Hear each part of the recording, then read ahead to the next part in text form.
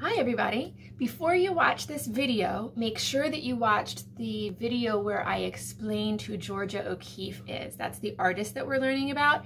We looked at all of her flowers and now it's time to do our own flowers for our art project. So in your art folder, you need the one that says thick paper. It starts with the letter T.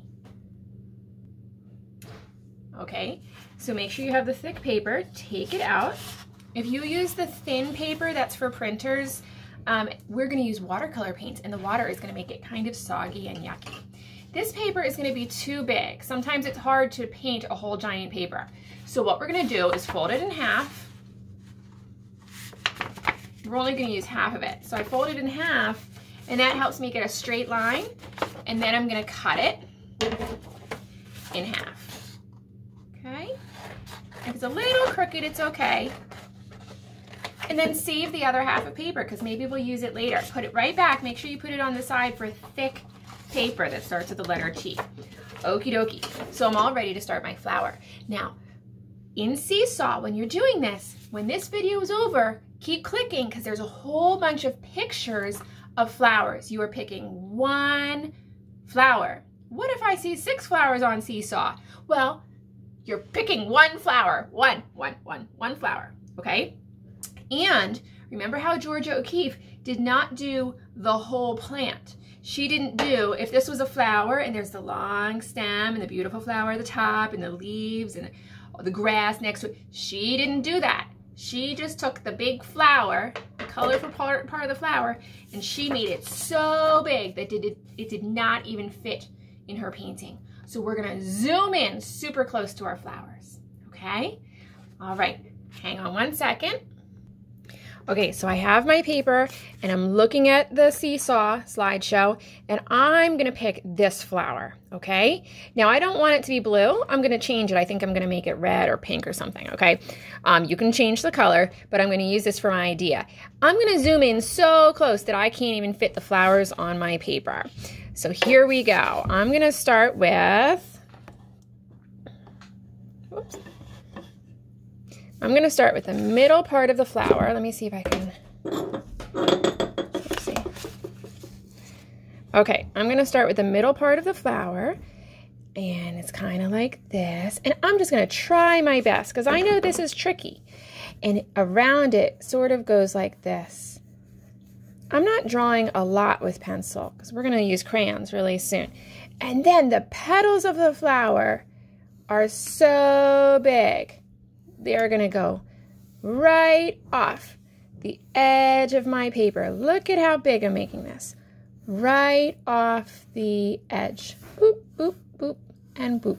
So there's my flower drawing. Super duper big. Now, the next thing we're going to use is crayons.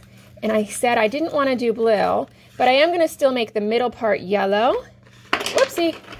I dump all my crayons. I think I'm going to use orange and yellow for the middle. Now, I'm not going to color everything in because later I'm going to use some watercolor paints too. But when I look at my picture really close, there's a lot of little lines on here.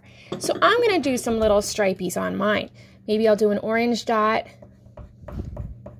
So we're just thinking, what are some of the textures? So I'll do orange and yellow. And anytime I draw something with pencil, we want to draw on top of that pencil with crayon so we hide it. And then these were kind of orange and yellow. So I'm going to draw on top of this pencil line. Okay, so I just traced on top of all my pencil lines with color. But now I think I'm going to put some extra texture. Sometimes inside the petals of my flower, there might be some extra lines. So I'm going to add some. And I'm going to do this purpley color, and I think I'm going to do some pink stripies. Would be fun. And I'm going to do this to all the flower petals. And I think this is empty space. There's no flower here. It's just the background. So I'm just going to color that in with a color that's very different. So maybe I'll color that green. No, I think I'm going to do blue. All this is going to be blue. Let me pause the video. Okay, so I finished adding color. I made all of the background where there is no flower a very different color. And then I added some details on my flower petals with crayon, and I pressed nice and hard. Now for the next step, we're going to use our watercolor paints. Okay, and don't forget we need water. Whoopsie, I want to move my computer out of the way when I have my water, because that would be a sad day if I spilled water on my computer. Okay, so here's my water. Remember I said just something from your kitchen, not tall and skinny. If it's tall and skinny, it falls over really easily. So that's why I picked a short, fat container. And then here's my paints.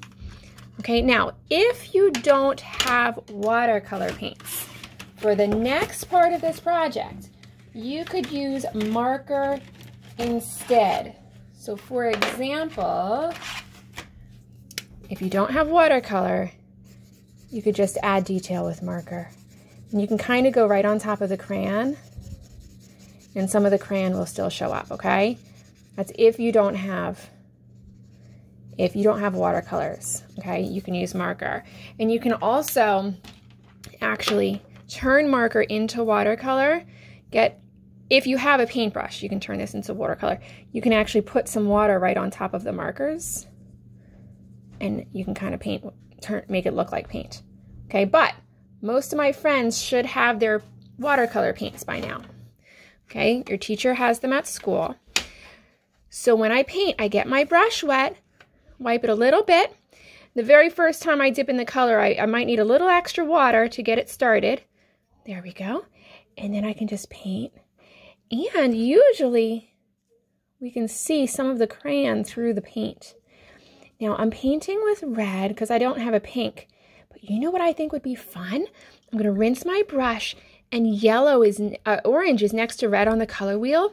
So I'm going to get some orange, and I'm going to put it right next to my red and let them mix together a little bit. And that's kind of cool looking. All right, so I'm going to do that with all of my flower petals. I'm going to do red near the top. Now you guys can do your own color. You are the artist. You decide what color you're going to use.